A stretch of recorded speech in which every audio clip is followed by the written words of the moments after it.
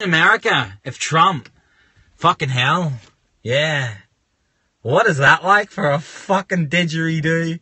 That is some shit to watch. I am sorry, but not being American, it's great to watch. It's great. Like, America, what the fuck? It really is the land of TV. It's like a fucking movie. It's fucked. Like, you couldn't write this shit.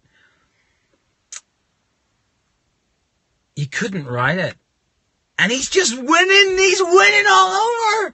Oh, God. You know his best line when he said all that fucking bad shit about women? She was like, you said women were incapable of, I don't know, women shouldn't be let out of the kitchen, Mara. He's like, no, I said that about, how does he talk? He's from New York.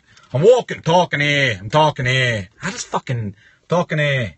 Bit of a New York, but he's got a bit of a no bullshit. No bullshit. And what does he do as well? He does some action. Does he do actions? No, whatever. But he goes, no, I said that about Rosie O'Donnell. She said, no, you said that about women. And he goes, maybe I did. What the fuck? Maybe I did. Like, that's why he's winning, though. Hey. Let's put it down this way. I'm hoping the racist shit and all the shit he's saying ain't real. Like, he kind of knows. I think he's playing to dumb America. You know, he's getting those Bush votes. And when he gets those votes and he's in, hopefully he's not as crazy as he seems. Because he also said if he had a daughter wasn't his daughter, he would fuck her. He also said, yeah, he's just fucking... Okay, that really sounds like he's playing to the South. Yeah, but... Damn, he thinking exactly how many times have I said I'd fuck you, little one? How many times I said that you were my daughter? If you were my daughter, damn, I'm gonna vote for this man. He's got the same thinking as me.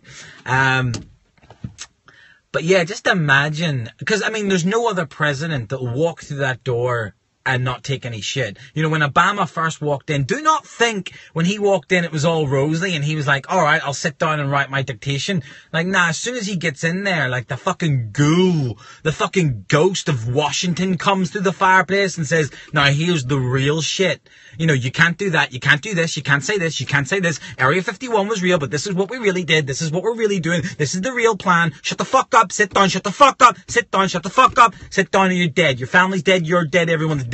Alright? Play the game, dick. Be a good president. Like, that's essentially, I think, the speech they get.